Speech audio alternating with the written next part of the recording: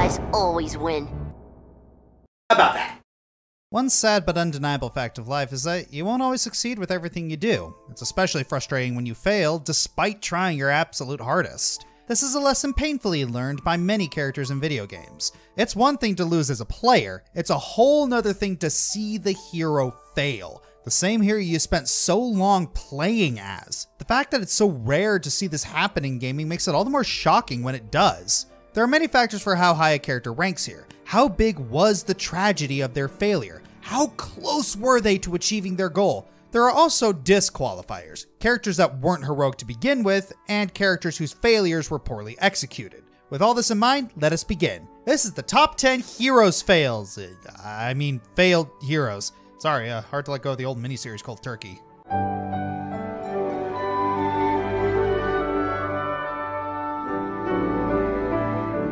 The old Chosen One status. You're handpicked to be the protector or savior of some land, and it doesn't matter how young or old you are, the needs of the many outweigh your needs. You could understand the risks and have the bravery to accept and fulfill your destiny, but it doesn't come without a price. You can end up like Steven Universe, where you face emotional and physical traumas that'll affect you later in life, or you can end up like the 4 champions of Hyrule and not make it back alive. Oh, it has to be me. Yes, me. It has to be me. Poor me. It couldn't be him. It couldn't be you. It has to be me. As the name suggests, the champions are a team of warriors chosen to protect Hyrule from Calamity Ganon. Of course, you got Zelda as the leader and Link as our marketing figure, but new to the table is Rivali, a cocky little Rito, Daruk, an eager, big, strong Goron who's hilariously afraid of dogs, Urbosa, the awesome Gerudo, and Mipha, the adorable little Zora and Link's childhood friend, and it's still not fair! She was gonna propose and she had a long like the man, she was so young! Sorry, I needed a moment. Anyways, each of the 4 champions was chosen to pilot the Divine Beast, basically the Megazords of the Zelda franchise, to face Calamity Ganon head-on.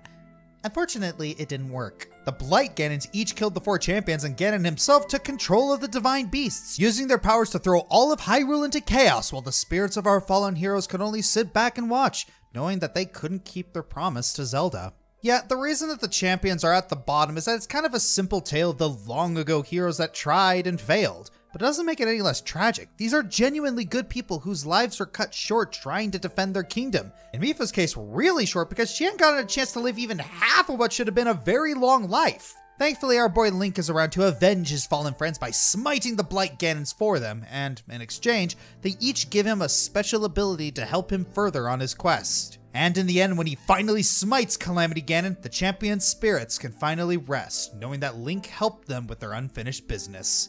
If that ain't poetic, I don't know what is.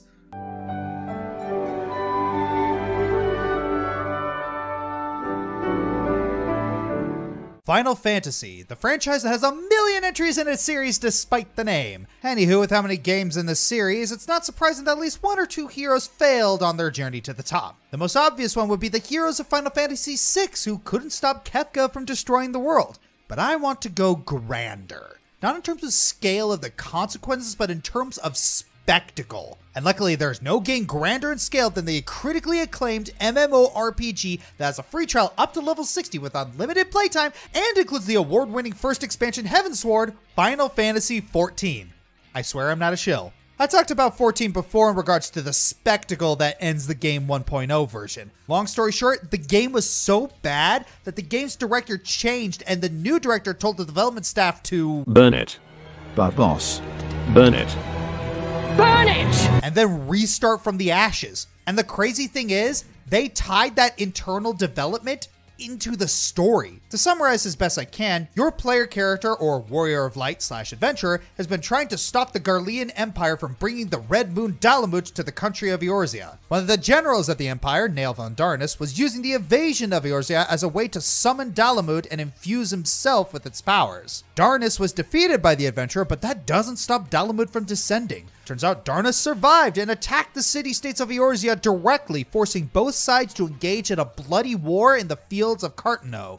Oh, this is gonna end well. Unfortunately, Darnus eventually wins, and Dalamut's true power is unleashed in the form of the Primal Bahamut. Bahamut's sheer power rains down onto Eorzea while the adventurer could do nothing to stop it. They are saved by the sage Louisa, who attempts to put up a shield to protect them, but it fails. He then tries to imprison Bahamut in a barrier by summoning the power of the gods, known as the 12. But even that fails. With his final ounce of strength, Louisa sends the adventurer into the space-time rift, hoping for them to fight again when they are able to in the future. And just watch this cutscene, Flames of Truth. It's absolutely insane. The utter spectacle of this moment as you're witnessing an event that you cannot stop and are forced to flee as the world around you is destroyed. For 5 years, the Warrior of Light is missing and the world must rebuild after what is eventually called the 7th Umbral Calamity. So if the Warrior did fail, why is this so low?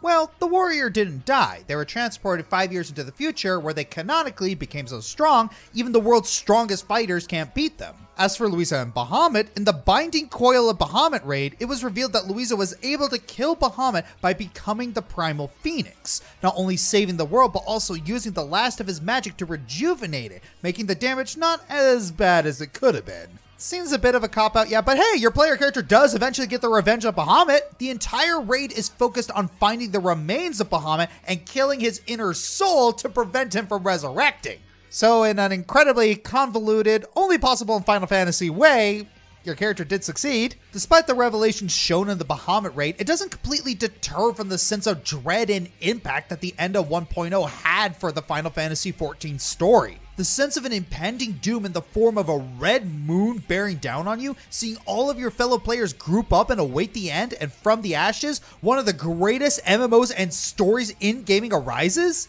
It's a feeling like no other.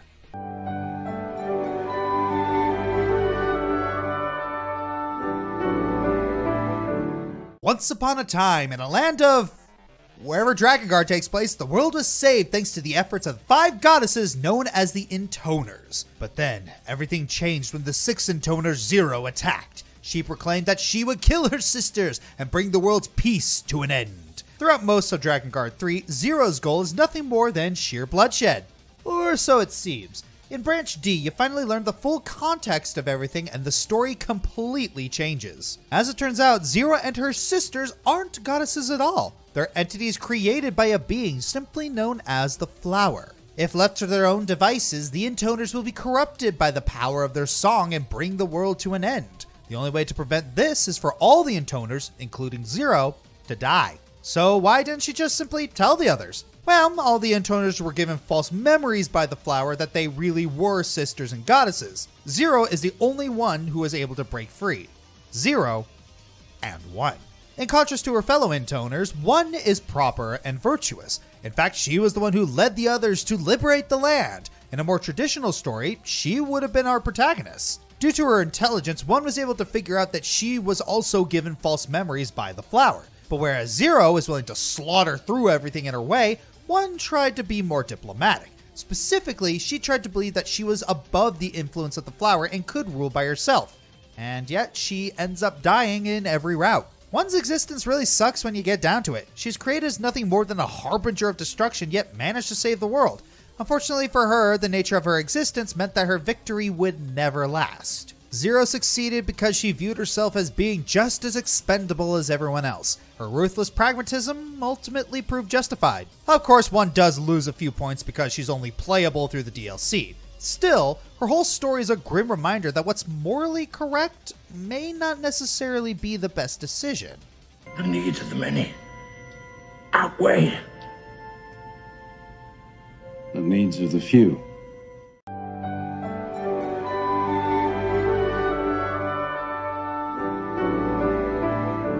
Alright, now that we got through all that Drakengard lore, let's get through something a little less complicated.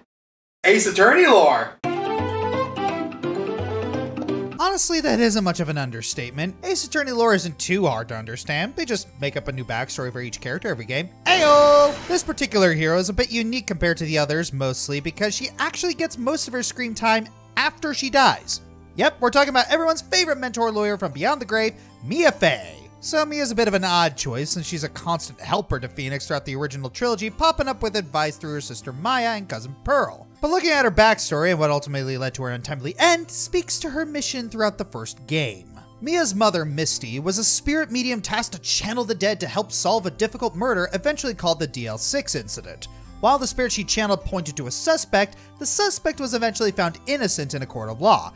This act caused the Korean channeling technique that the Fae clan uses to come under scrutiny, and Misty herself was labeled a fraud, forcing to withdraw from public eye, leaving her daughters behind. Mia eventually grew up and became a lawyer with major goals being to find the truth behind the DL6 incident, find and blow the whistle on the people who labeled her mother a fraud, and restore her mother and family's reputation. This led to her finding dirt on Red White, the man who leaked the story about her mother to the press, causing her public image to deteriorate. Unfortunately, White was more dangerous than she expected, leading to her murder by White's own hand. White then blamed her murder on Maya and gallantly pranced away with no way to prove his guilt. Well, Mia left two people behind who could take up her mission in her sister Maya and our favorite spiky-haired, blue-clothed lawyer, Sonic the... Phoenix Wright. Anyways, Phoenix and Maya were able to convict White with Mia's help, and Phoenix went on to find out the truth behind DL6, restoring the Fae clan's reputation, and even kept fighting for it by defending Maya in every game she's in. Even the Professor Layton crossover, which boggles my mind so much. Mia is an interesting choice because she does help directly through Maya, but her death still caused her to fail and allow Phoenix to succeed for her in the future. Even when she failed as a lawyer in the third game, she still rose above it and succeeded to become one of the best attorneys in the series.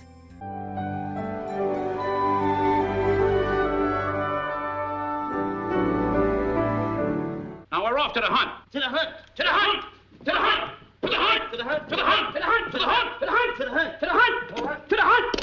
To the hunt.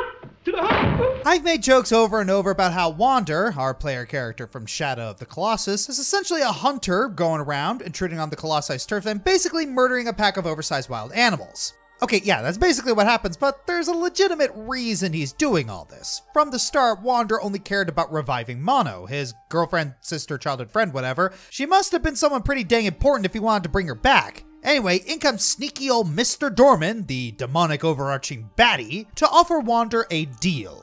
If the young hero can slay the 16 Colossi, they can bring Mono back. What Wander doesn't know is that it'll also give Dorman a free pass to use him as a vessel to escape its seal once again. In the end, he does get his wish and Mono is revived, but Wander is turned into a baby. So he did succeed, but at what cost? The price of freedom, Master Mac. It's definitely fair to write Wander off as some doofus hunter who screwed the pooch, but here's the thing. If he did know Dorman's real game, I'm not sure he would have cared. Dorman did give him a warning that going on this quest would come with a heavy price, but Wander didn't care about the risk. All he cared about was saving someone he cared about. Heck, he went through all that effort finding all the Colossi and slaying them all for the sake of a loved one. Does that make killing the Colossi right? No. Did he mess up? Oh, big time. But he had good intentions, willing to put himself on the line for Mono. The things we do for love, I think. I neither confirm nor deny that I would do something similar with Ari. Aw, that's sweet, honey. But you're assuming that I'd be done in before you. What?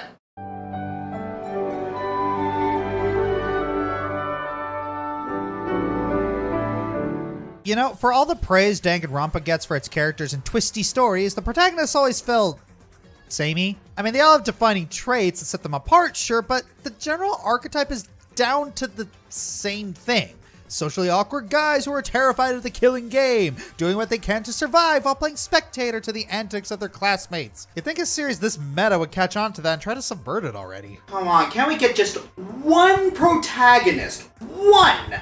That is just sick of all the killing game crap and just wants it all to be over as soon as possible. Okay, you beat me that time.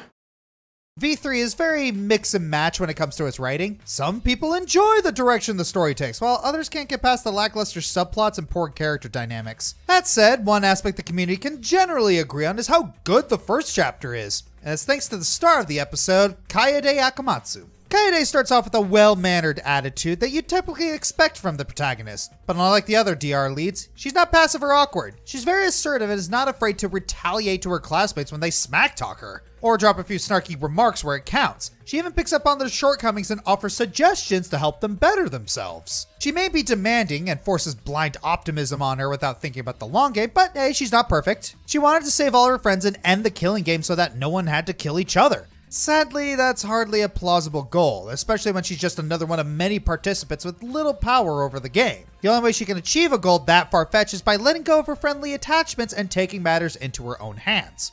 And so she did. Based on the clues Shuichi provided for her, Kaede devised a plan to snuff out the mastermind and end the killing game as soon as possible, but to no avail. She ends up murdering the wrong person and is put in a position where the only way she can save her friends is by letting them indict her during the class trial and let herself be executed. On the surface, this just seems like one of the series' daring ways to show that they don't play nice and will kill anyone if it dares to, even if it's a protagonist. But what makes Kaede's arc work is that it's not just about the shock value of a decoy protagonist. Heck, that's not even new to gaming in general. What made it work was how well it conveys her humanity. Despite how much she truly cares for her friends, she doesn't hold back on making the sacrifice necessary to end the killing game as soon as possible. Unfortunately, the mastermind is in too much control to simply fall for her plans, as she succumbs to the temptation the killing game is built on. Even when Shuichi takes her mantle as the main lead, he can only play it safe and fight the mastermind when the situation is convenient. Even he can't save everyone.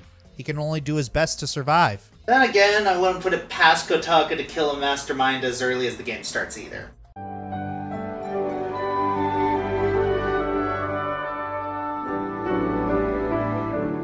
With all the possible ways you could lose allies in Fire Emblem, the lords are always meant to be kept alive at all times to carry on with the story. You don't see the protagonist dying becoming a norm until Three Houses made us adapt to seeing our heroes meet their maker. But would you believe when I say killing a Fire Emblem lord went even further back than that? Well, Fire Emblem 4 beat them all to the punch with its own brand of protagonist, Sigurd of Chalfie. Sigurd is a royal knight in service of Grandvale. He's got the noble stance we'd expect from a Fire Emblem lord, but he sticks out by being a really sociable and supportive fella, who can be a bit of a jolly troublemaker in his own right. On top of that, he had a loving family, buddies from across the land, and even found true love, as abrupt as it may be. And you are? Deirdre. Oh, Deirdre. we shall be married in the morning. It helps that, unlike most lords back then, Sigurd is a monster on the battlefield, mowing down just about any enemy unit and barely taking any damage in return, remaining the best unit in the game for a while. Sure is a fine way to get us attached to the Triangle Chin Mad Lad, huh? As time went on, Sigurd succumbed to the tragedies resulting from the conspiracy across Jugrul. This led to him making enemies with his friends, being framed for conspiracy in his own homeland, and being exiled for years since then. To make matters worse, his wife was kidnapped by Manfroy, his sister and brother-in-law were ambushed and killed, and his father was executed by the conspirators. Everything that could have gone wrong for Sigurd went about as south as it could get. Murphy's Law is an unforgiving law. Naturally, when he returns to his homeland to quell the conspiracy, he'd be ecstatic to find out that the royal guards, led by Arvis, believed in his innocence and are willing to welcome him back. Only for it all to be one big trap made to execute him and his comrades. To add even more salt to the open wound, it's revealed that Arvis was betrothed to Sigurd's missing wife, who didn't even remember Sigurd due to Manfroy's brainwashing. Right as he faces the biggest heartbreak of his life, Arvis executed him, removing one of Grandvale's most commendable platoons in a single meteor shower. Way to go, Arvis! That certainly won't bite you in the butt in the future. Oopsie.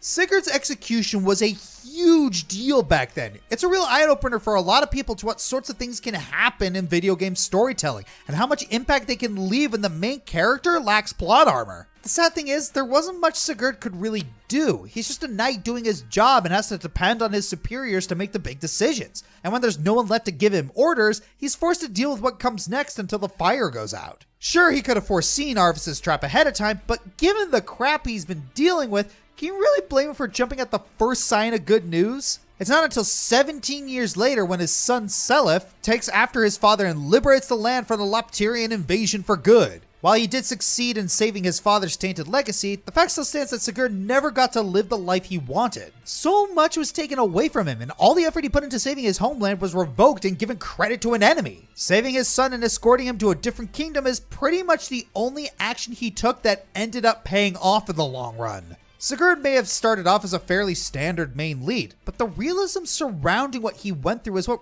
really makes him worth appreciating. Sometimes, you never know how much you'd care for how good a person the hero is until you see how miserable they had it.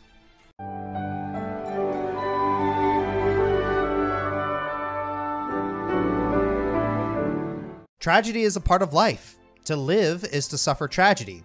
These tragedies can be both great and small. They may be averted here and there, but eventually, it all ends the same. In death. And yet, we've still found the will to carry on. We do not succumb to the despair that hardship and death bring as their constant companion. We find reasons to live. Well, yeah, and I'm sad. But at the same time, I'm really happy that something can make me feel that sad. It's like, it makes me feel alive, you know? Lucas was forced to face the great tragedy of his mother's death and his older twin brother's disappearance as a young boy. At first, he was consumed by grief, and many in his situation would be. However, as the years rolled by, Lucas took his tragedy and used it as fuel to improve himself. Lucas came to be more and more gallant. He uses his strength to help those who can't help themselves. He's even referred to as a truly good lad. Indeed, he is one who embodies the phrase, "the hottest fires forge the strongest steel." Unfortunately, this is a list of failed heroes. Most of you know how this story ends. Lucas is forced to strike down the masked man, who was his brother Klaus the whole time, and pulls out the final needle keeping the dark dragon asleep.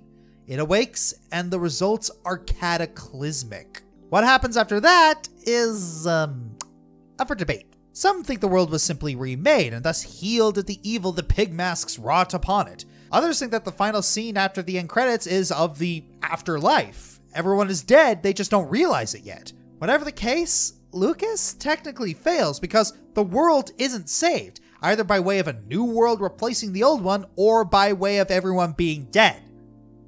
Boy, his life sucks. No.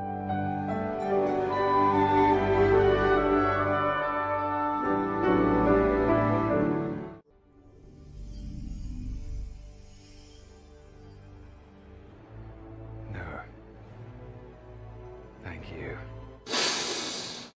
Hello, Loki. I have words!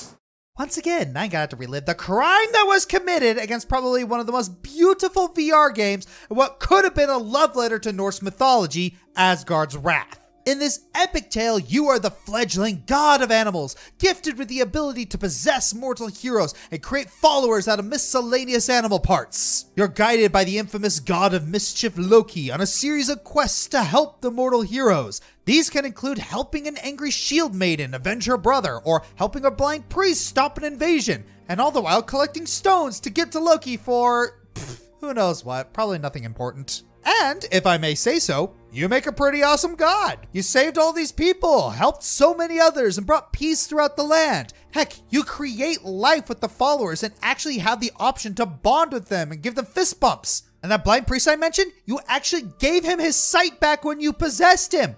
Okay, that might not actually count, but still, you're a benevolent god that truly cares about those around him, especially the mortals. And what's your reward for doing all these nice things? You found out you were duped by Loki and the whole thing was a sham.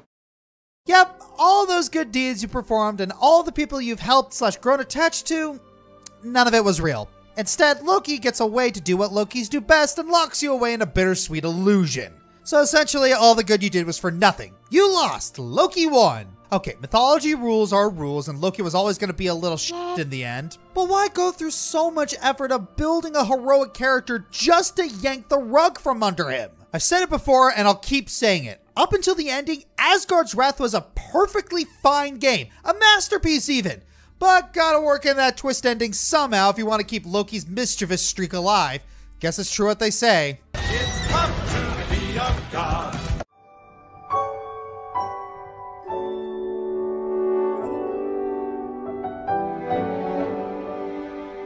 I Have No Mouth and I Must Scream. Quite possibly the bleakest story ever told. What it lacks in length, it more than makes up in sheer cruelty. It tells the story of 5 humans trapped by a sadistic supercomputer known as AM. AM, having become self-aware, uses his vast resources to horrifically torture our heroes. And this torture has lasted for over a century. So naturally, this is the perfect kind of story to adapt to a point-and-click adventure game. I mean, look at the others in the genre. I'm sure Sam and Max players would eat this up. The PC game adaptation of I Have No Mouth and I Must Scream greatly expands upon the original. Each of the 5 humans has their own scenarios to play through, exploring their backstories. As we learn, each of them had far from ideal lives even prior to the torture. Ellen was a victim of assault. Gorrister's wife went insane. Nimdok was a Nazi scientist. Ted was a con artist. And Benny was a military commander that killed his own men. The best decisions in these scenarios require you to make self-sacrifices and let the characters come to terms with their pasts. So yes, the game does have various endings, with nearly all of them being variations of the original story's horrific ending. Interestingly enough, Harlan Ellison, the story's original author, wanted the game to be unwinnable. Of course, his co-writer disagreed with that, and there is a good ending. Heavy emphasis on the quotes. Assuming you got absolutely everything correct, the 5 humans are able to defeat Am. Unfortunately, it comes at a heavy cost. All but one of them die for good, and your chosen survivor must undergo the process of reforming the Earth. Even then, Am's consciousnesses vow they'll inevitably return. I mean, the original story was bleak enough, but you know it's sad when the best ending that these characters could actually get is finally being put out of their misery. But in a really cosmic sort of way, this ending is actually kind of uplifting. Permit me to elaborate. As I mentioned before, the 5 humans all went through miserable lives prior to Am's torture. In Nimdok and Benny's cases, they had long since crossed the line. Yet, despite all of this, they ultimately took the moral high ground in the end. Any sane person would have given up, but they kept going even when it seemed hopeless. I Have No Mouth and I Must Scream, while showing the most nihilistic scenario imaginable, ultimately gives the most encouraging message possible. Even when everything seems hopeless, there's always a way. Just don't be surprised if it takes the better part of 109 years to get there. I'm Josh Scorcher, and... Okay, I gotta be honest here, guys. It says here in the script that I'm supposed to do Danganronpa style, Don't Lose Hope Now, and then we go into the Kaboom. I have no idea what that's referring to. I mean, I've seen a little bit of the playthroughs of Danganronpa, but I actually haven't played Danganronpa, and I'm really relying on the opinions of people who have played it. I mean, it's not that I think it's a bad game, it's just not really a game that I'm interested in. I mean, it seems like a great game, it's just I never really felt the need to try it. Please don't unsubscribe.